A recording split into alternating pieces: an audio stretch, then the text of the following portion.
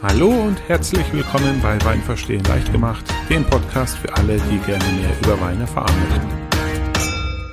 Mein Name ist Florian Bold, ich bin Weinakademiker und ich freue mich sehr, dich heute bei einer neuen Folge meiner Interviewreihe auf ein Glas Wein begrüßen zu dürfen. Ja, heute kommt der dritte und letzte Teil sozusagen meiner Kalifornien-Tour, die am 25. Februar stattfand. Zunächst war ich ja bei der Schug-Weinerie in Sonoma, wo ich Claudia Schug und Janis Schneid interviewt habe, und dann ging es nachmittags trotz Jetlag noch ins Napa Valley zur Robert Mondavi Winery, wo mich Master of Wein Nova Cadamatre empfangen hat. Ja, es ist für mich immer eine relativ große Ehre, ein Master of Wine zu treffen, dann noch persönlich. In aller Regel sind es sehr gefragte und beschäftigte Leute, die natürlich sehr begehrt sind für Interviews etc. Umso mehr hat es mich gefreut, nach 5 Jahren dort mal wieder zu Besuch zu sein. 2013 war ich ja schon mit meinem ehemaligen Kollegen und auch Master of Wine Frank Röder dort und hatte eine Weinverkostung mit Nova gemacht, und daher kannte ich sie von früher schon. Und in den letzten 5 Jahren ist natürlich viel passiert. Sie hat ihr Master of Wine Studium abgeschlossen. Ich bin mittlerweile Weinakademiker. Wir sind beide älter mittlerweile. Und ja, so hat sie es natürlich angeboten, an dem Tag dann trotz der immer zunehmenden Müdigkeit noch das Interview mit Nova zu machen. Das war insofern für mich ziemlich spannend, weil sie natürlich keine Deutsche ist, wie meine 2 ersten Gesprächspartner. Das wird jetzt auch das erste Interview auf Englisch sein.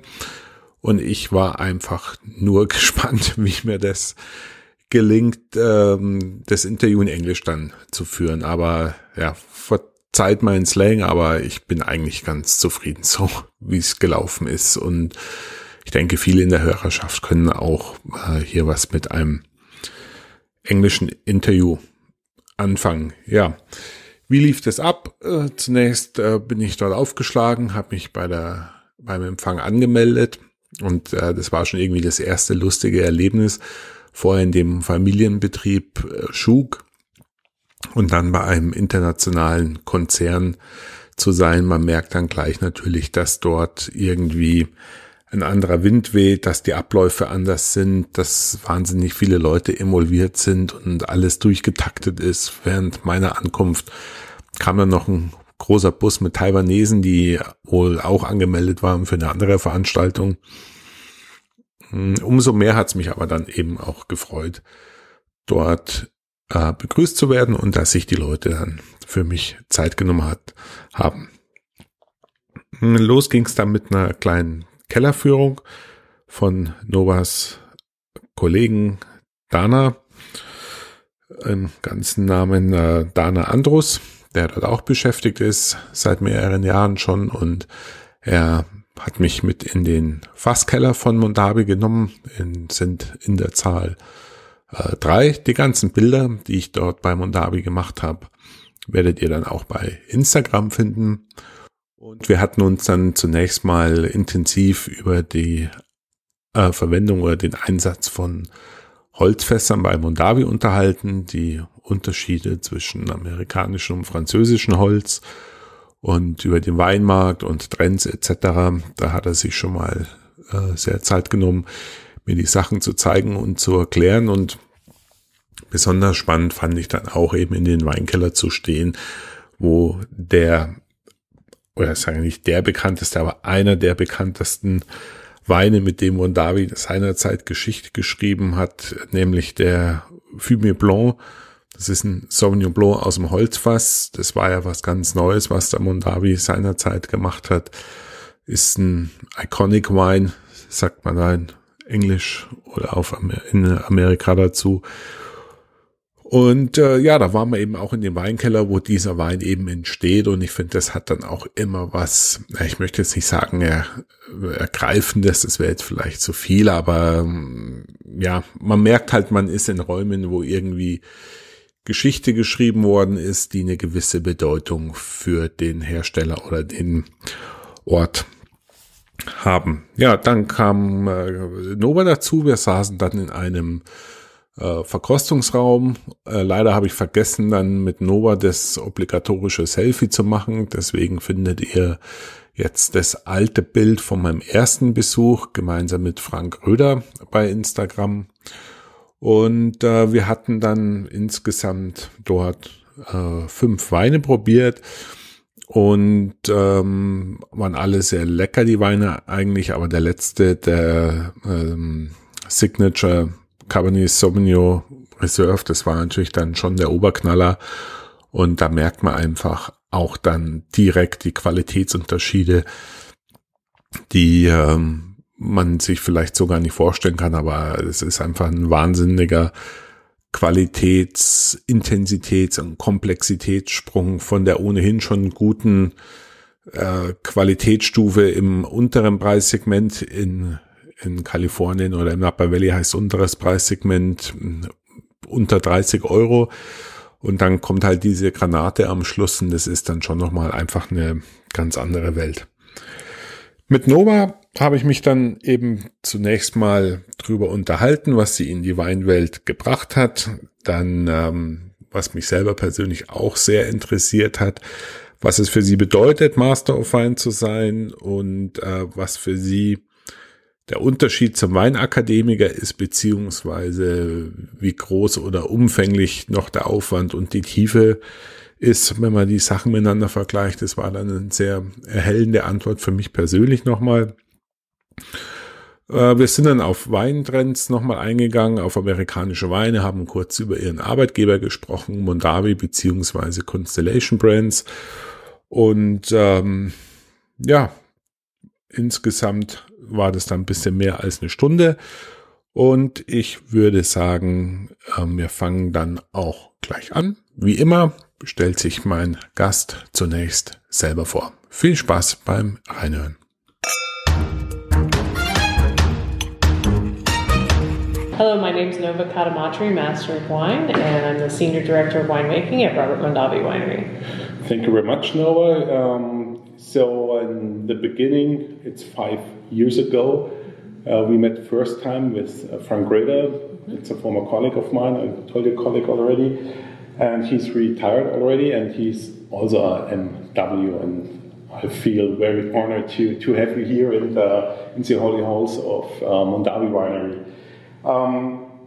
First of all, I'd like to know what brought you into the wine business. So, did you grow up in a winery family? Or? No, my family has nothing to do with wine, actually. My mom's an artist and my dad's an electrical engineer, and I grew up in the Southeast and really had nothing to do with wine whatsoever. Okay.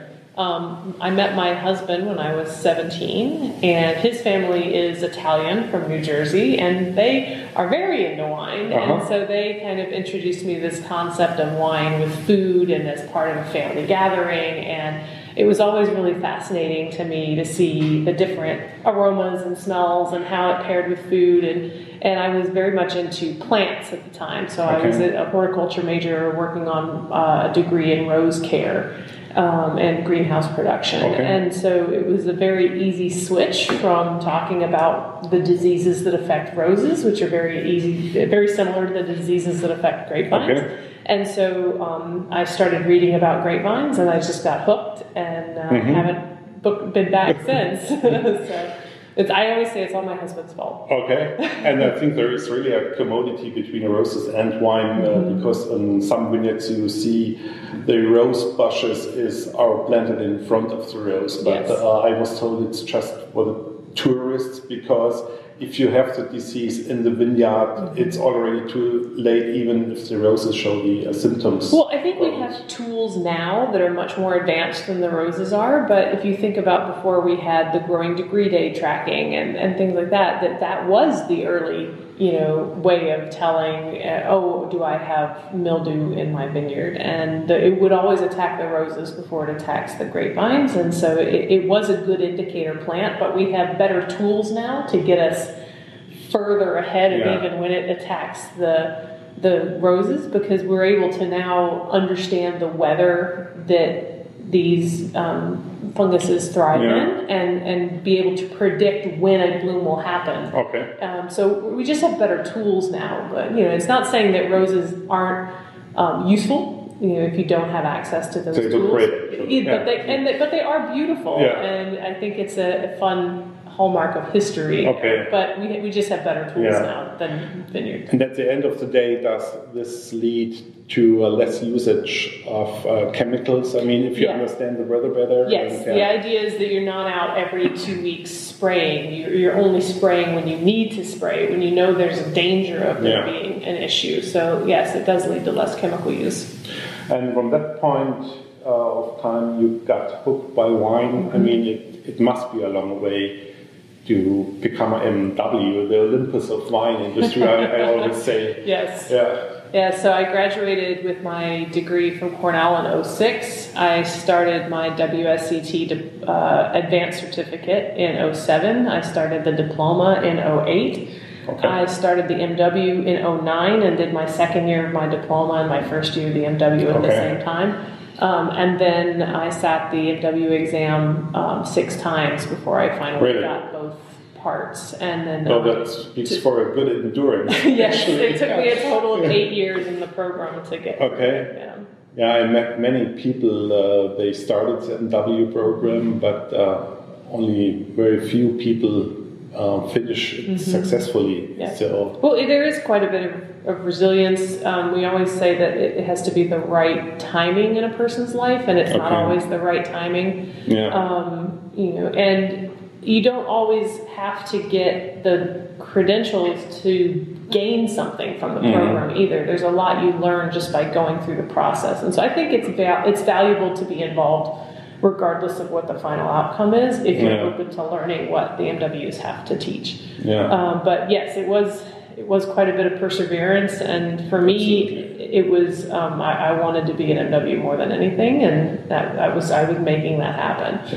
But it can only happen with the great support of your partner, I guess. Yeah, Brian was incredibly supportive. My family was incredibly supportive. They didn't always understand it, but they knew what you're doing, or why I was doing it. But they knew it was important, and I also had quite a few mentors throughout the years that have been very supportive. And it takes a group. It's not just something that somebody does on their own. It really does take a support group, and you need close contact with your classmates, I would guess. You do, but less as you go along, because it really is a very solitary pursuit. You have support of the people around you, but not necessarily. I mean, you have support of your classmates, absolutely, but you have to understand that because the program pass rate is so small, that you have to be okay with those people that you have been kind of hanging out with and studying with not making it. And so there's only 3 of us from my initial class that are MWs now. We had a class of like 60. Wow! So I mean, congratulations again. Thank you. So by the time you get down to like a single part of the exam, like a practical only type situation, the chances are pretty good that the people you're studying with at that point are going to make it across. But the people that you start with, it's very likely that they won't be there with you. And you have to kind of just be okay with that, and knowing that you're just going to keep going regardless of who's around you. And when I tell people I'm a holder of the wine diploma, and they asking me what's above, for me it's obviously the Master of Wine, actually. And the next question is always, how much more is it? And for me it's very hard to tell, because from level 3 to level 4, I mean, it was a big step, but it was, what is in English, it was overlookable. There's a horizon where it goes to. And for me, it's hard to figure out a factor what MW is more than the diploma. So it's factor 5, is it 10, is it 100? You can't think of it like that because it's a different type of learning. So from the advanced to the diploma, yes, it's like a tenfold increase in knowledge. But when you get into the MW program, and I think my fellow colleague Mark DeVere, Master of Wine, explains it the best because he has this pyramid, kind of like the Maslow's hierarchy of needs pyramid, and at the bottom of it is knowledge, and that's what you're getting through the advanced and through the diploma. You're building a database of knowledge in your mind, and the next step up from that is understanding. So it's not necessarily learning more facts, it's understanding why those facts are relevant to any the relations the relationships between things, and if something happens in this country, in this market, how does that affect this? It's starting to make the connections in the global industry.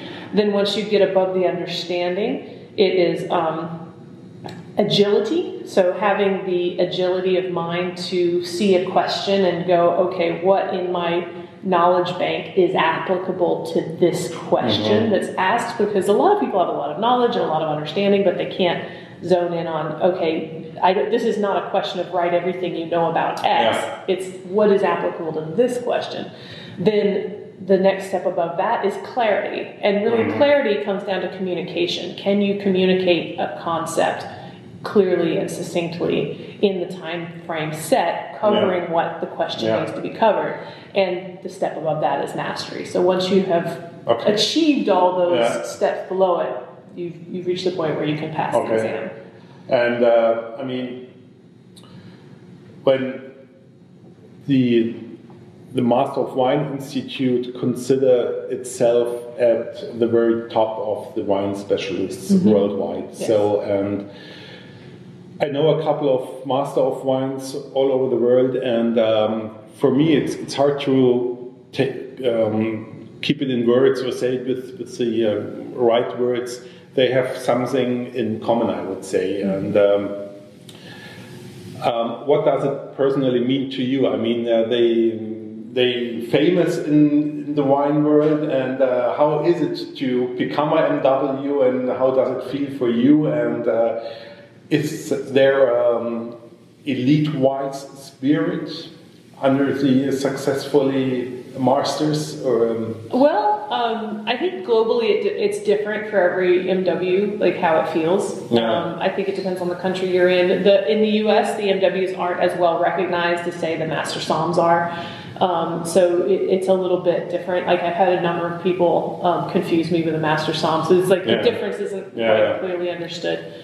But the feeling of it's just, in some ways it's a relief to have gotten there.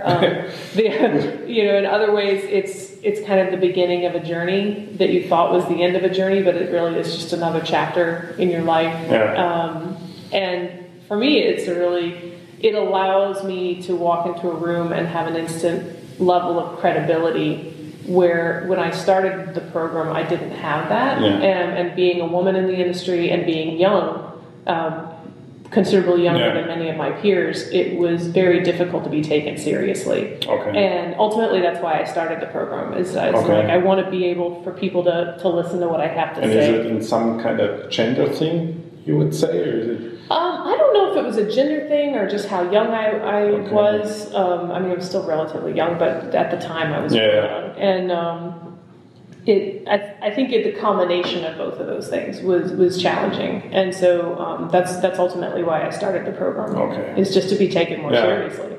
But I like it very much what you're saying, because whenever I met a MW or listening to a podium discussion where MW was involved, what me fascinated was always the style of answers they gave to a specific question, and that's exactly what you mentioned. It's the ability to explain complex relations in understandable and easy words. And for me, it's very eye-opening when I have the chance to ask a specific thing on a fair or so. and what's the answer of an Australian MW is, or a US or a German one. And I think it's really great to have the opportunity to talk to MW actually. Yeah. So you told me before you went for a couple of years to the Finger Lakes and are running your own winery. Yes. Was that a dream of you? Yes, ultimately that's why my That's a water glass, by the way. we can. Which one is?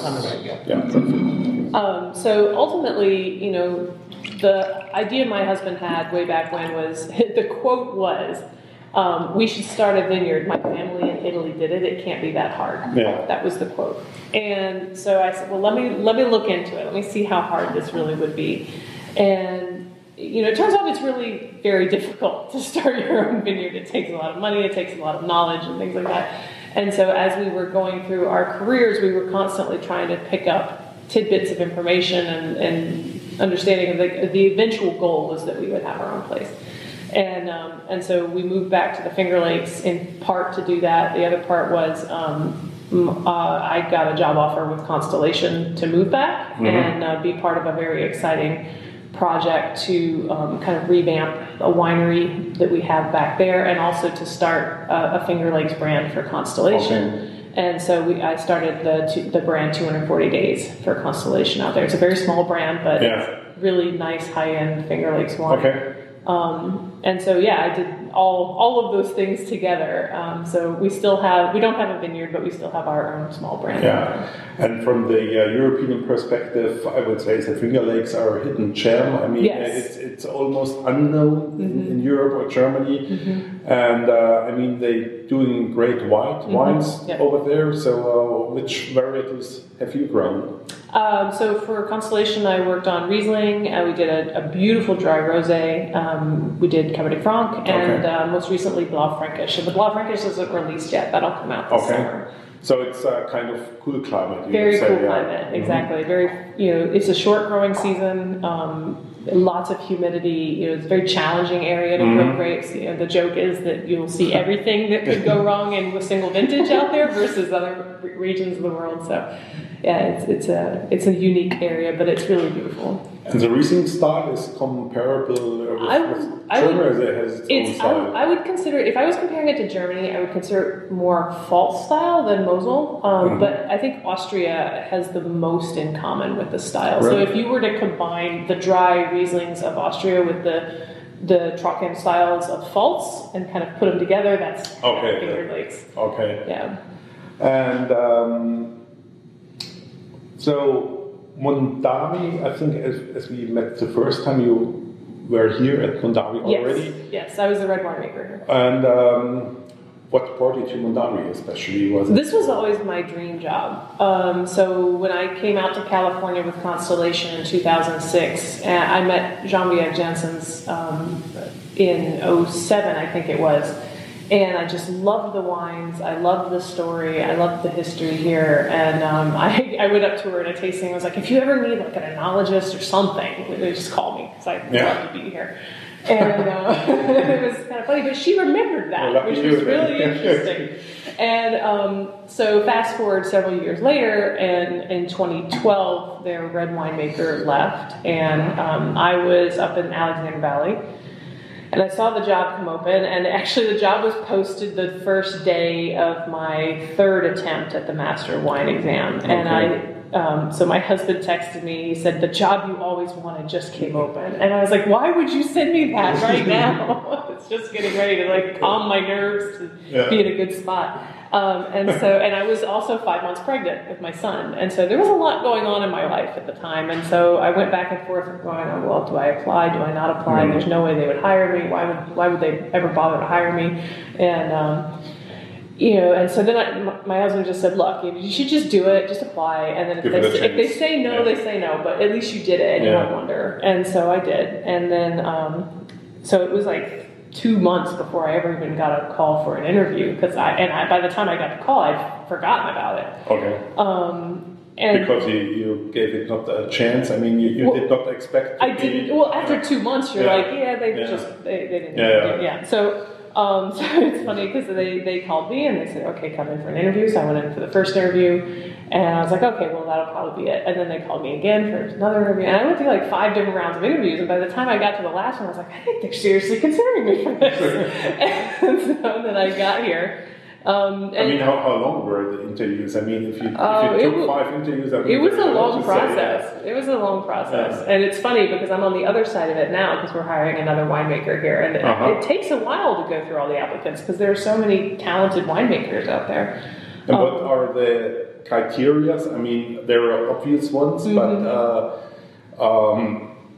do you looking for people they're really into Mondavi, they know the styles, or is it more from the production side? I mean, for me, it's the baseline is, okay, I have to have made wine at a level that would be equivalent to Mondavi. But really, it's at that point, you're looking for fit. You're looking for, somebody who can be embracing of the culture, but also bring something new to the table, but not be so revering of the history that they don't want to change anything, but not be so avant-garde that they want to change everything. So it's a fine line to who's going to fit in, and I want to bring somebody in that can contribute to the future of the winery as well. So that's what I'm looking for. And I hope that's what they were looking for when they hired me. It must be, since we were somewhere else, actually. Constellation brands have something to do with Mondavi for our listeners? So, we are owned by Constellation Brands. So since when? 2004 was the sale, yes. So I started working for Constellation in 2005 as an intern, and I've worked my way up through the company. Okay.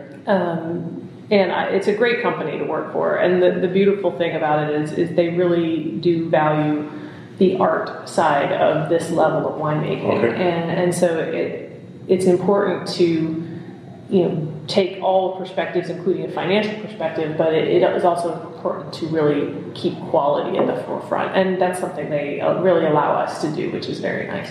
Okay, so that means they let you alone you can do what you think is right for producing wine at that level, which meaning wine is considered like a kind of art in that quality level, and they value it. Yes, absolutely, absolutely. And Constellation Brands, I mean, it's a very big company. It's a worldwide player. Yes, and we're getting bigger every year. Isn't it already the biggest producer of drinks and all kinds of stuff? We are the largest total beverage alcohol company in the U.S. Okay. Yeah. So we have the beer, spirits, and wine. And the market share in Europe, is it? I do not know. Yeah. I don't know. Other brands are very well known in Europe. I think Robert Mondavi is for sure. Yeah, I've done quite a bit of market work in Europe for Mondavi. I think our brand Ravenswood is pretty well known over there. I know Joel Peterson did a lot of work in Europe for that. Yeah, I think it depends on the brand. Okay. Yeah. And we are here in the Napa Valley. That's also a very famous name, I would say. There is almost nobody who haven't heard about Napa Valley. I mean, it's one of the big brands in the wine world.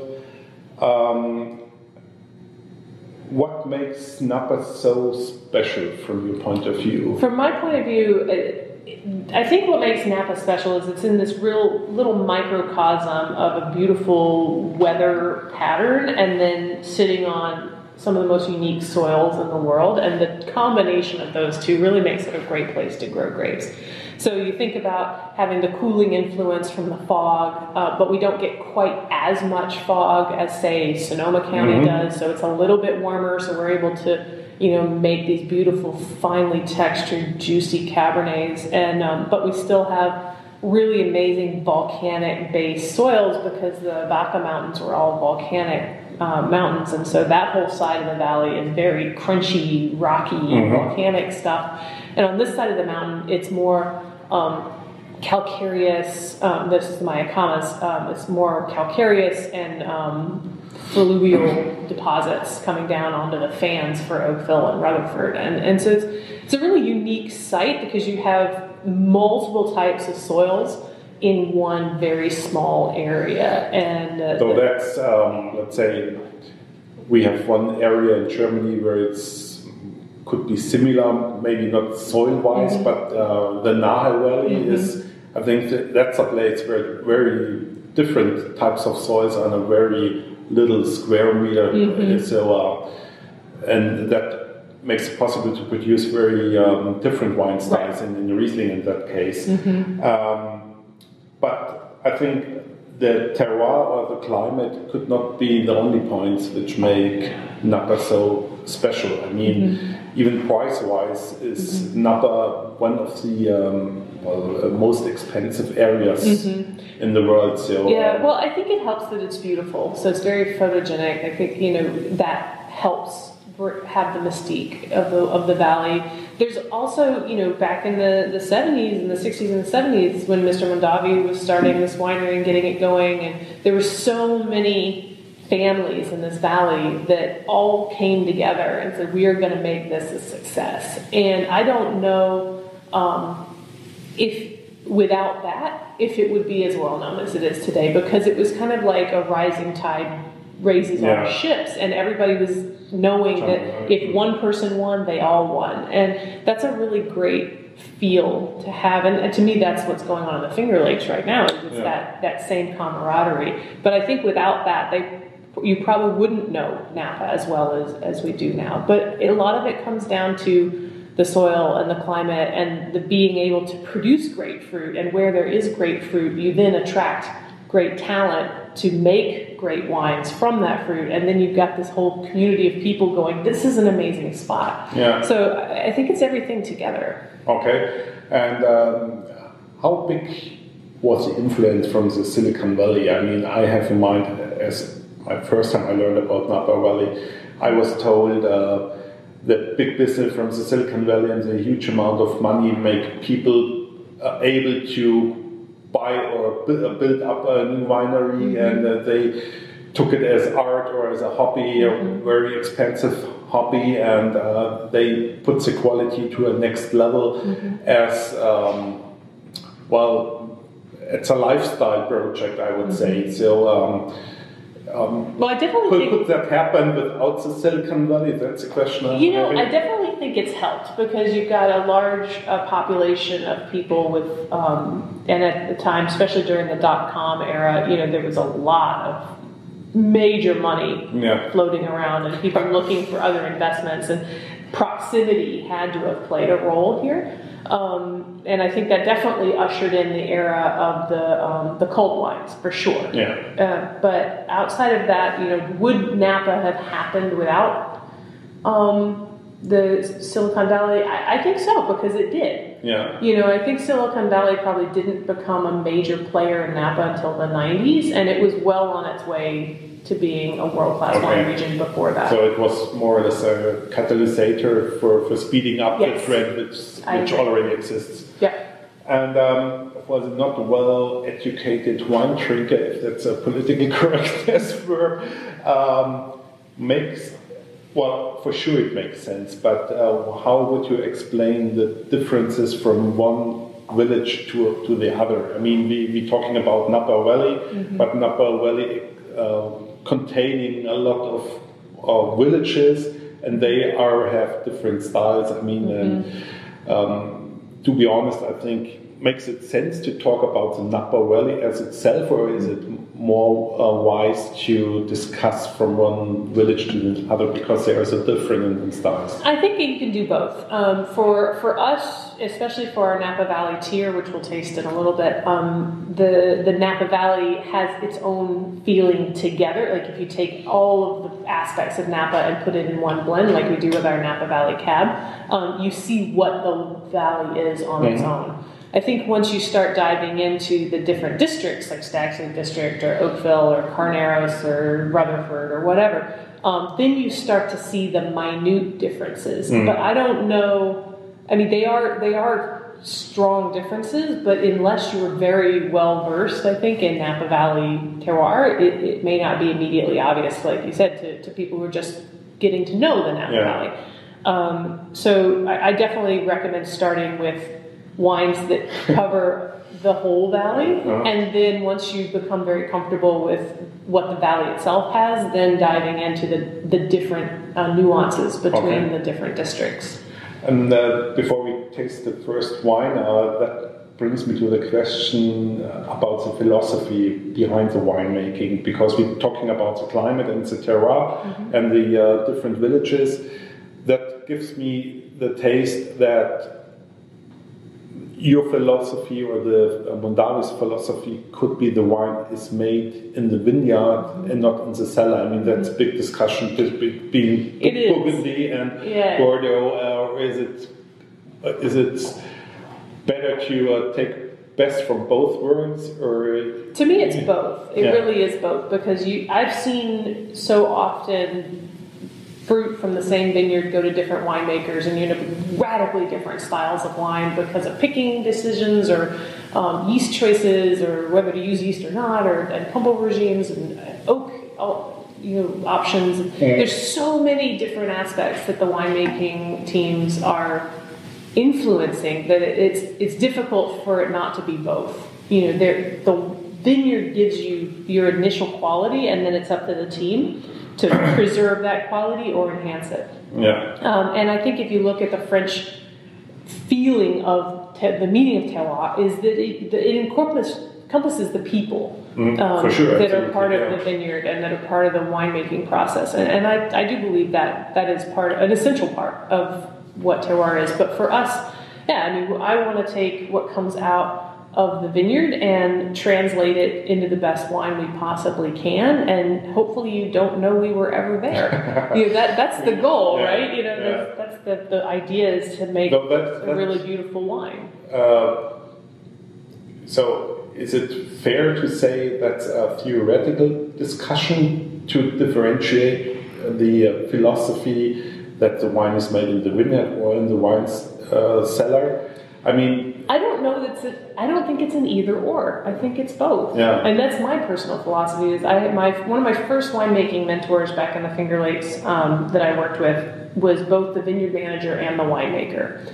And he said, I start thinking about the wine I want to make when I go out and prune that vintage. And so he's constantly thinking of, okay, this is the pruning, and then this is the next thing, and it's just another part of the winemaking process. And it's the vineyard, but he's helping shape the wine in the vineyard. And then you have the weather aspects and things you can't control, and that's what gives you the different vintage aspects. And that's why this is an art form, is it's a performance art. You can't ever do it the same way. Even if you do it the same way, it's never the same way that you did it the previous years. But sometimes I think that's only a vehicle to say that we're just different than someone else. So we are very special because we do it like that way, and this one is more, that's different, and that's our unique selling point, let's say, marketing language. But I think it's difficult to say, we're better because we do it this other way and somebody else does it a different way. I think that's what's gorgeous about wine and the wine industry, is you can have so many different translations of fruit coming off of vineyards, and it's not to say that one's better than another, and every year you improve and you want to improve, and that's our goal here, is to keep getting better and better and better. And so that's not to say what we've done in the past is wrong, but it's you have to keep moving. And I would hate to ever say that somebody down the road was doing something wrong. They're just doing something different than what we're doing, and that in itself is something cool about the industry. And it starts over again and again with each vintage. Exactly. Every year is different.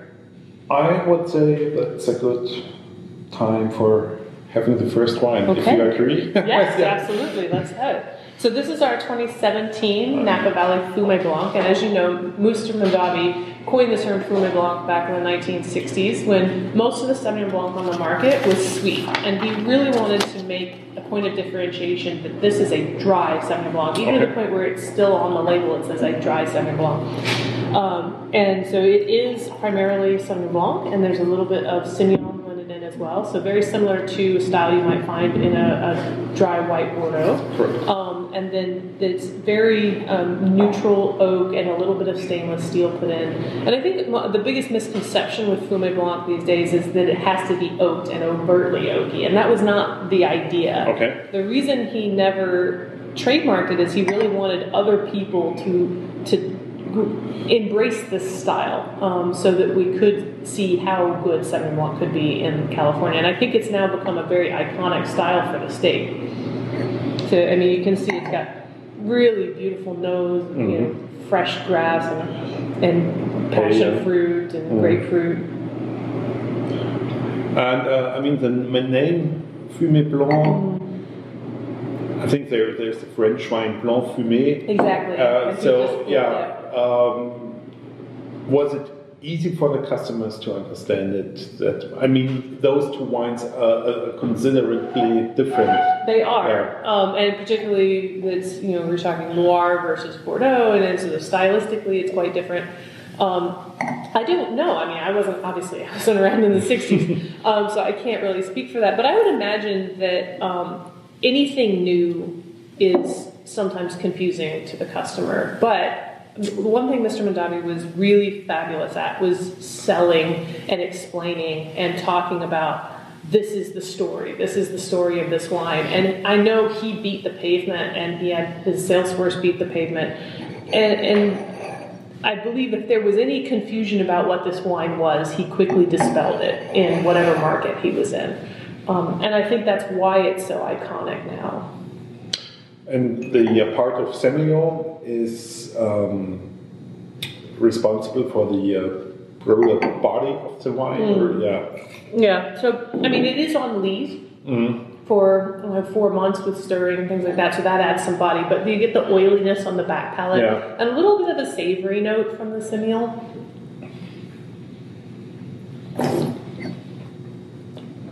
Yeah, and then it's just got that great freshness of being just mouth-watering. Absolutely. I mean, it's a kind of fresh acidity, which makes it crisp, and even it's not a super slim wine, I would say, that makes it good for warm summer day on the Péchu. Yeah.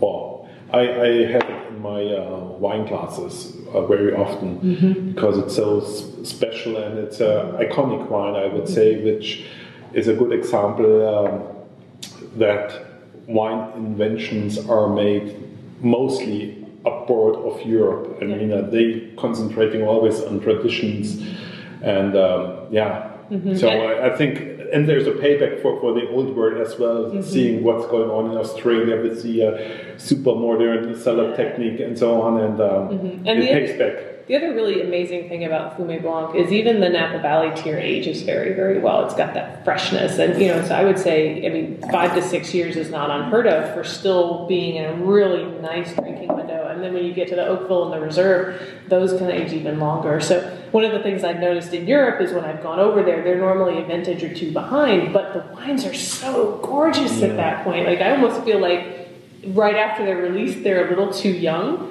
And so you guys have like the perfect aging point by the time it makes it to y'all. So I had a 2007 Fumé Blanc last year, so it was almost 10 years old, and I would say it was just at the top. I have no clue how long it takes until it ends over, but 10 years is, I mean, that's a long for a white wine. It is. It is absolutely. Yeah. So do we drink it in your spare time as well? I of course drink it in my spare time. How much alcohol has it actually?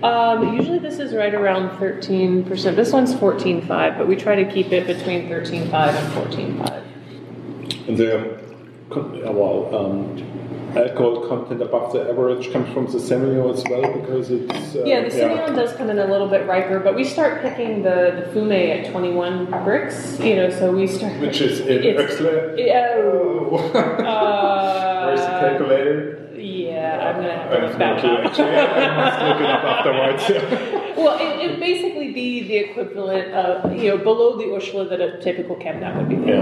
So it's, you would typically see it around that general zone, but bone dry. So you have the higher alcohol, you're not having like the 8 or 9% alcohol. It'd be like 13, 14. Yeah. So. And Brix is the common unit for the sugar content here in the US. So it's really a measure of density, but it also is, 0 Brix is like the density of water. So the more sugar you have, the higher the Brix. And then once you go dry, you actually go into negative Brix territory. I think that's the same system as a KMV, but it's similar. Different. It's similar.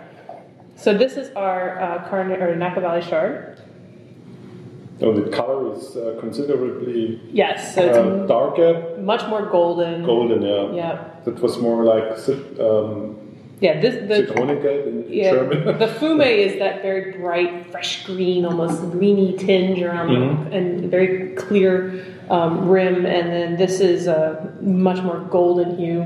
I mean, it's very typical of Chardonnay. Chardonnay typically has a very much more deeper color, very ripe fruit profile, very yellow apple and golden color. And the color is a little bit darker because of the usage of the birds as well, I guess, right?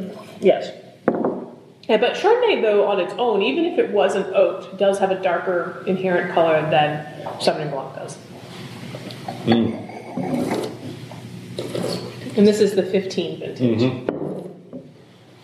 Yeah, so this wine has about 20% new oak, but spends about 9 months in the oak with lees stirring, and it's just got that beautiful mouthfeel. The other thing that's very cool about this wine is we inoculate every lot for malolactic, but we stop every lot right at the point where it's perfectly balanced. And so that when it comes to blending, then you blend it all together, and you've got this bright, beautiful freshness, but you still have that roundness from some of the mallow.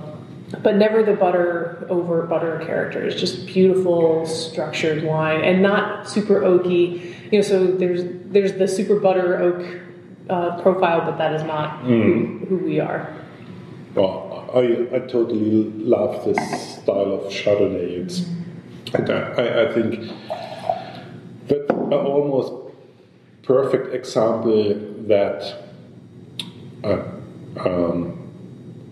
Huge is the wrong word, but considerably tasteable oak flavors could be balanced very nicely with fruit, and the wine must bring some structure and Stoffigkeit. Yeah, that's difficult in English. The wine must be able to hold the usage of barrels. So the there intensity, must be some fruit, the fruit weight. Yeah, to me, we always talk about fruit weight, and you don't ever want to over oak a wine if it's a leaner style. But that's the beauty of these wines is you have that fruit weight to hold up with the oak, and you just get that warmth and the baking spices and beautiful toastiness and brioche, but then it's still got that bright primary fruit there as well, right in the core of the wine. It tastes very young, I would say. I mean, and it's already three years old.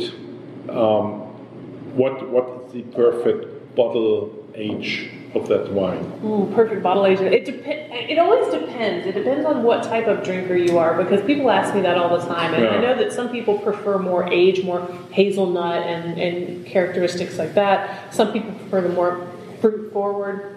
So it really depends on what type of drinker you are. Yeah. So if you're more fruit-forward drinker, obviously I'm going to say drink it younger. If you want more of that hazelnut, brioche, biscuit notes that comes with an aged Chardonnay, I would say you need to start drinking this at like 8 or 9 years old. Okay.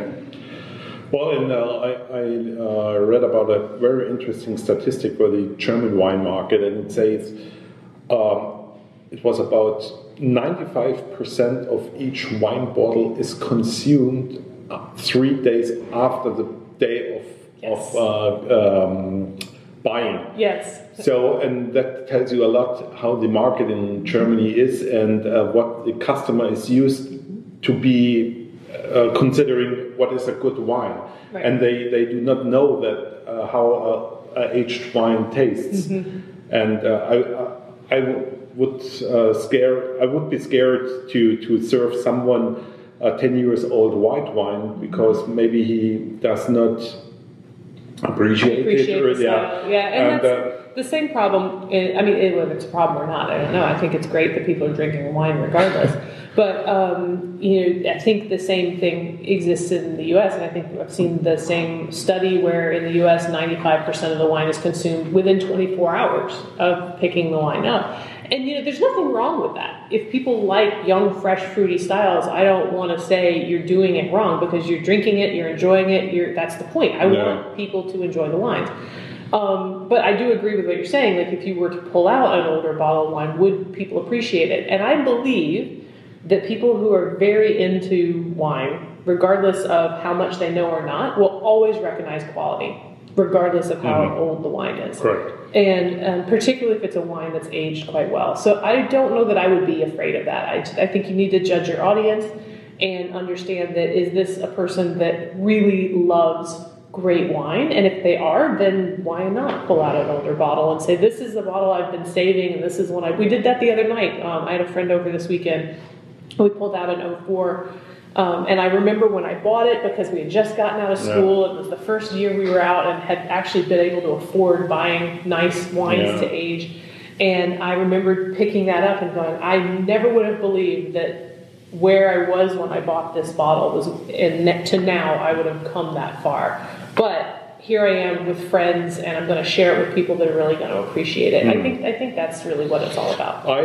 I would assume that there are more people out there liking aged wines if they have ever tried it. That's my point. Yeah, and they need to have the opportunity to taste it somewhere, to let them know what kind of wines are available.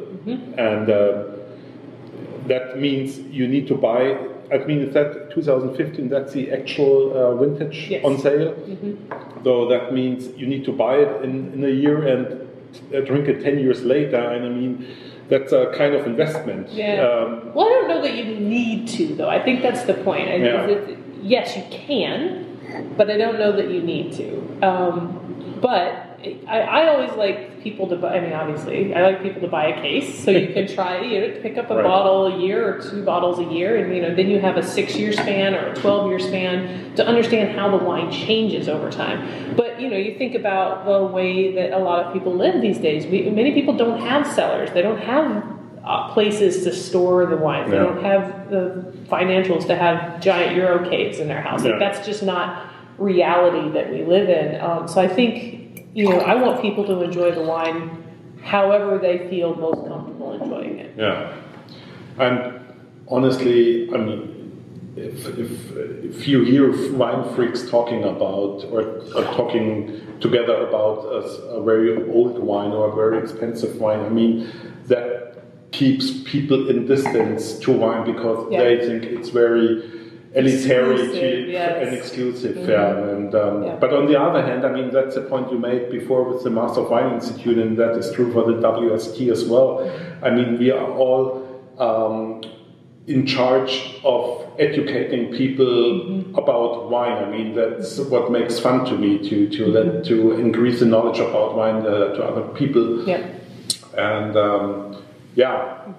aged wines are quite seldom, and I encourage people to drink more aged wines. Yeah, absolutely. So, for me, you think about wine as compared to any other products you might get at the grocery store to go with your meal. Like, say you go and you buy jam, and you take the jam home, you open it up, you try it, and you're like, I don't know if I really like this jam. The difference between wine people and jam people, basically, is the jam people go, I don't like this jam, I'm not going to buy it again. The wine people go, I don't like this wine, there must be something wrong with me. They don't assume it's the jam. They just assume it's them. It's something inherently wrong with them, that they don't appreciate it, or something wrong. I think that's gone on with wine far too long, that people assume it's something internal to them that they don't like. And so I try to tell people, like, you just may have not tried what you like yet. That doesn't mean you don't like all wines. Sure. Just maybe you haven't found the right one for you yet. Correct. But I hate to see that when people say, "Oh, I just don't like this. It must be something wrong with me. I just may not like wine." And it's like, no, maybe it's not that type of wine for you. You would say that's in the US correct, or is it even correct for Germans? I mean, is it a cultural thing? I would say it's a cultural thing everywhere, really. Okay. Because even in Asia, you see that there's this mystique around wine, and in some cases, I agree with it because there are some really beautiful, like, extraordinarily rare types of wine out there that are unattainable for most people. So there is that, but the vast majority of wine, like you said, is meant to be enjoyed by the normal person on a special occasion or something like that. Particularly our wines. I realize our wines are not an everyday drinking wine, but they are for special occasions and are approachable to the normal consumer. And I don't want them to feel that a bad experience with one wine turns them off to all wines. Yeah, I mean, I'm always often asked what is my favorite wine, and I would say that's a hard question to be answered because it depends on so much on the season, on my daily mood, on the occasion, on my food, how the weather is, I'm the same way. Yeah. I'm the same way. People go, "What are your favorite wines?" Well, I'm like, I don't know. What's the weather outside? What am I eating? Who am I with? I'm exactly the same way. And by the way, these wines are available in Germany as well? Yes, most of them are. This is our standard line, and this is the most widely distributed of them. I'm not sure about that. Oh, the Pinot may not be, but we'll taste it anyway, since it is part of the lineup. So this is the 2015 Carneros Pinot. And this is part of the Napa Valley line, but because Carneros is so cool, and it really is the only place in Napa that is cool enough for Pinot Noir, it says Carneros on it. So there's no confusion that we're growing Pinot up here in Oakville. That would be interesting. But the idea with this wine is to really just have it be a very classically styled Pinot Noir. Beautiful nose, elegant perfume, floral notes, light spice from the oak. Just delicate and beautiful. Typical cherry. Black Schattenmorelle.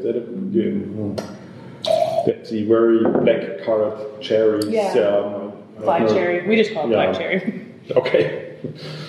But it's very gorgeous cherry here.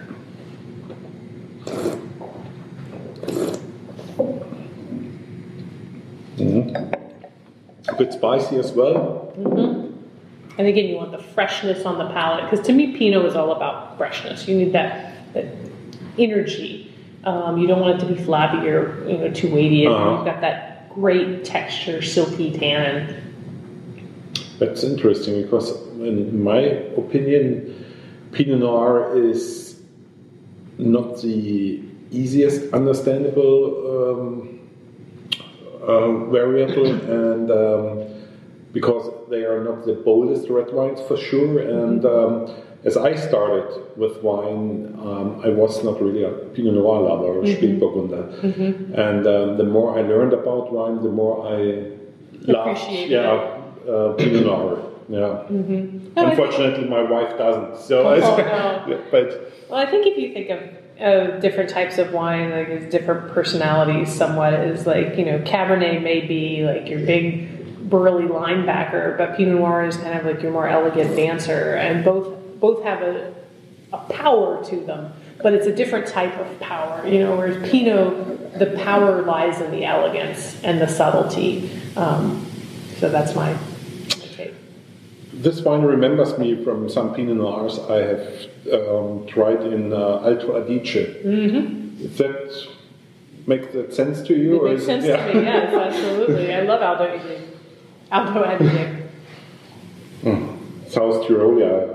Is that in English correct? South Tyrolia, or how would you say to Alto Adige? Südtirol. Südtirol, Yeah, lovely. Yeah. And the aging potential is at least 10 years, right? I would say so, absolutely. And again, following that same guideline that if you want more cherry fruit, you drink it earlier. If you want more sous-bois, forest floor, earthy notes, you drink it later. And if you want some combination, you pick in the middle somewhere. That's normally where I fall. I'm kind of in the middle drinker. My husband's more of an aged wine drinker. So we tend to open things middle until later in their lives. And the alcohol content is about... this one should be about 14.5. Yep, 14.5. 14.5, That's on the higher side, I would say. For Pinot, for Pinot, yes. But you have to remember, we have a lot of sunshine here, and that's really the key, is that bright sunshine brings a lot of sugar with it. And so what we do as we watch the Pinot ripen is we watch the acid more than the sugar. So we know the sugar is going to get there. Yeah. We want to make sure we don't lose the freshness of the acid. So that's what we're looking for. And that is done with canopy management? Well, it's canopy management, it's analysis of just watching the acid in the fruit. So maybe that's the similarity with the Südtirol Pinot Noir, because they have much more sun than high altitude, lots of sun. Yes, absolutely. And I think that is definitely the case. Very bright, pure sunlight.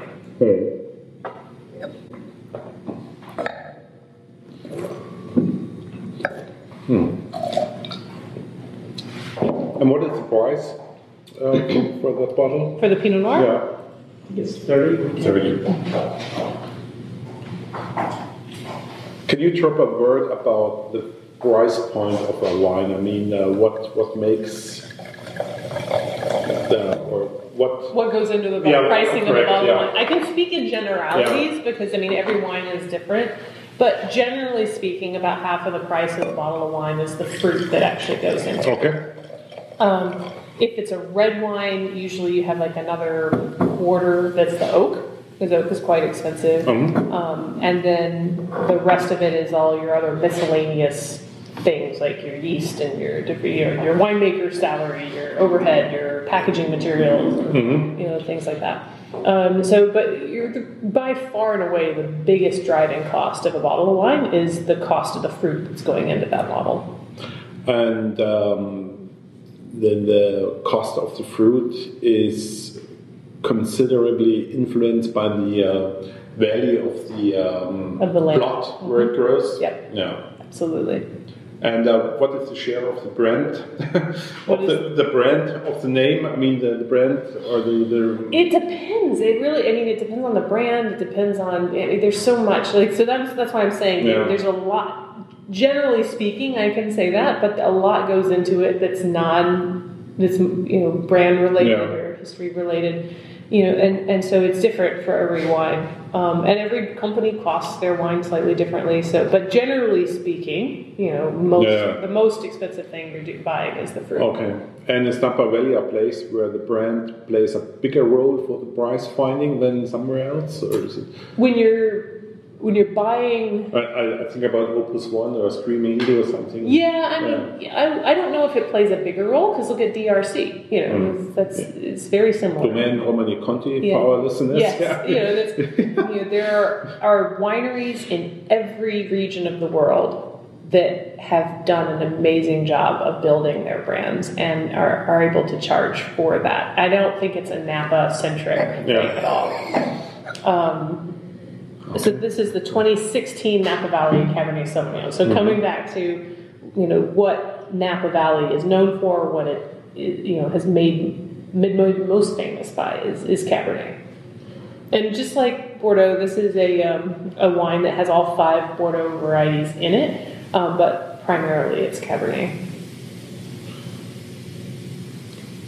That reminds me a little bit of Christmas bakery. So there are the little cubes covered with chocolate and the Lebkuchen inside. Dominosteine, we call it. No, I don't know. Yeah, so that's spicy, sweet, and the taste of chocolate. So that's everything that Cabernet is, absolutely. And it's got that great dark cassis, blackberry characters, and really intensely spicy brown spices, warm spices, and I think your reference to Christmas is absolutely spot on, because to me that's when these wines, I drink the most Cabernet around the holidays. Not only because it's cold, but because I think it goes well with that time of year. It feels really good. But definitely can enjoy it at other times as well.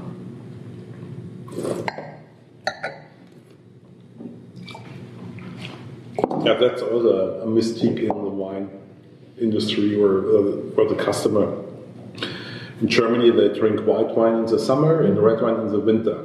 But if they go to Italy for holiday in August, where it's hot as hell, they drinking red wine. I mean,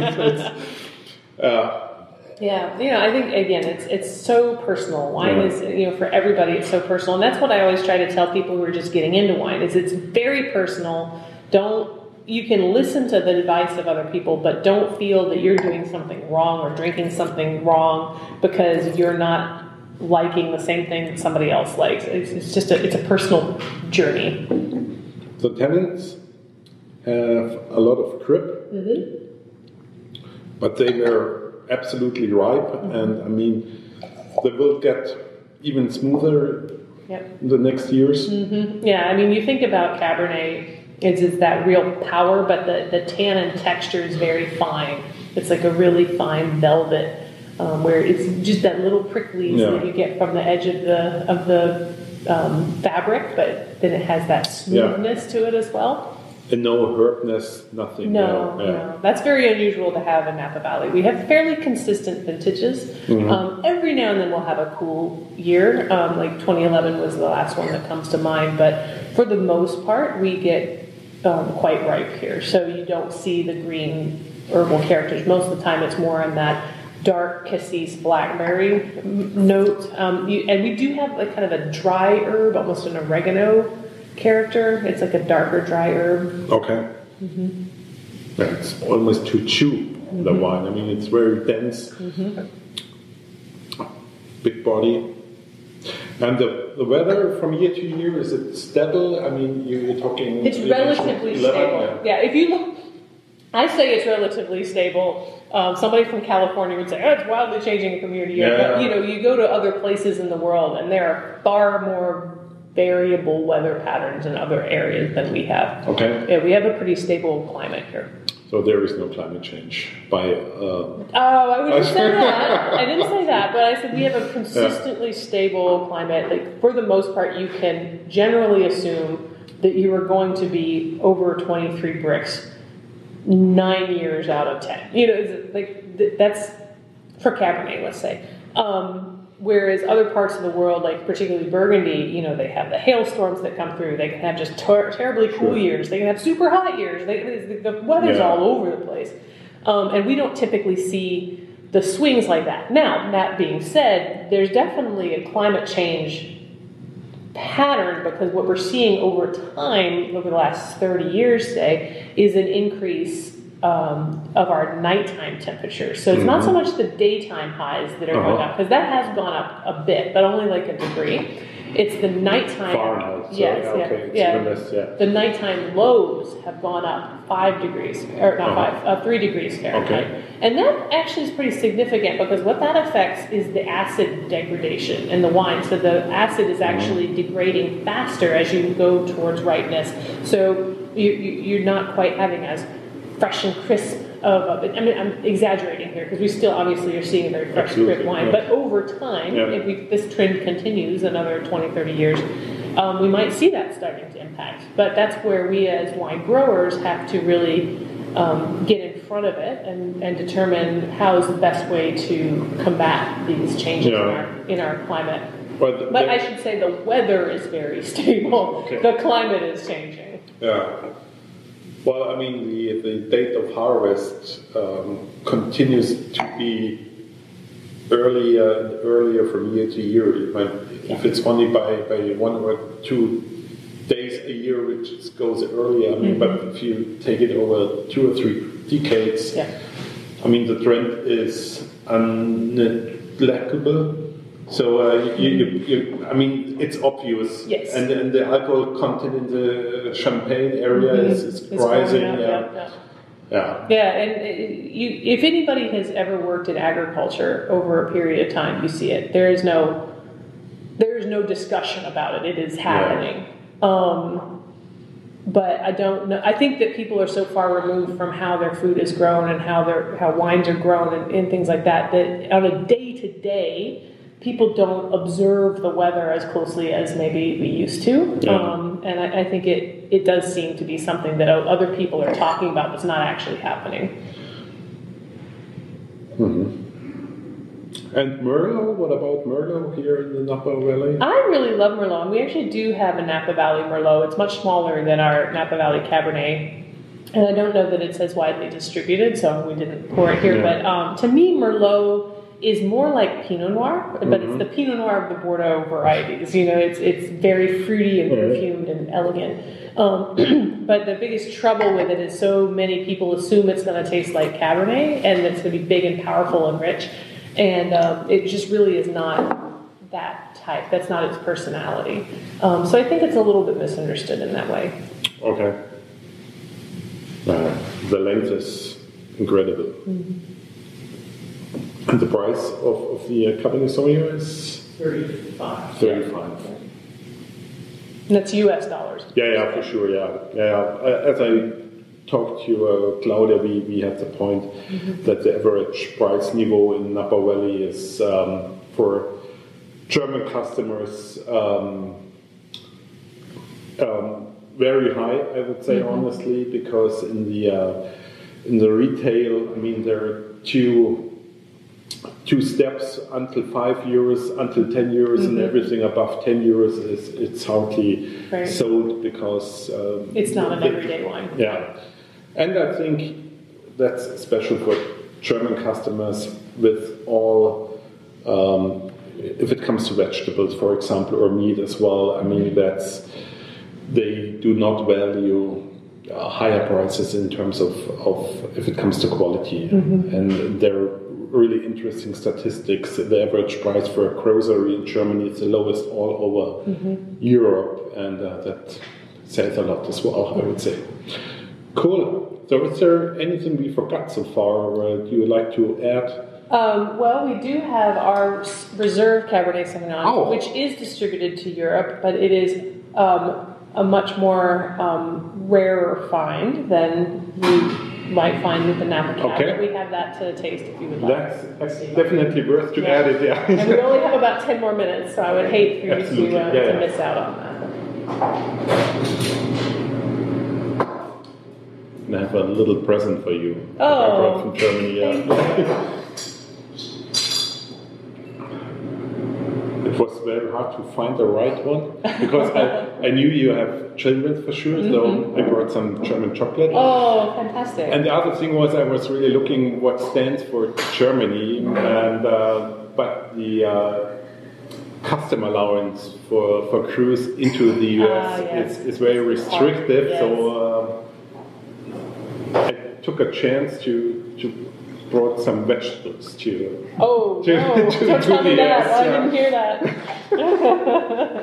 But it's processed food and packed, so that should be fine. All right, that'll be fine. Okay. So this is our 15 Cabernet Sauvignon Reserve.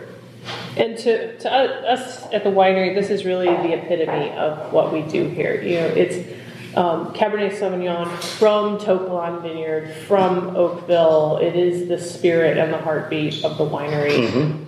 And to us, it's the top of what we do. You know, this is the wine that we want to always continue to keep getting better and better and better, and want people to come back and think of this wine as that is really one of the iconic great wines of California. And it's, like Mr. Mondavi always said, it stands among the great wines of the world as well. So that's a flagship. Yes, absolutely. I mean, so you can see like, the Napa Valley Cabernet really exemplifies what Napa Valley does as a whole.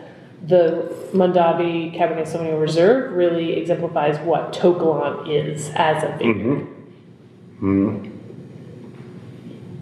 Now the complexity is definitely higher than the Cabernet before.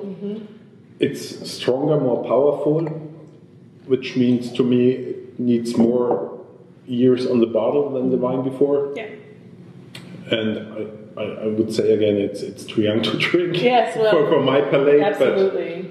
And you know, and I think you see those tannins soften over time, and you see more of the tertiary aromas like the dried dates and figs and tobacco leaf and things of that nature that really bring additional complexity and undertones to the wine do develop over time. So my personal favorite, and remember, I'm a mid-age drinker, for wines. My personal favorite time to drink these is between 15 and 20 years old. Really? Mm-hmm. Oh, that's a long time. Yeah, my husband likes them 30 years old-ish. So. Really? Mm-hmm. That could go another way.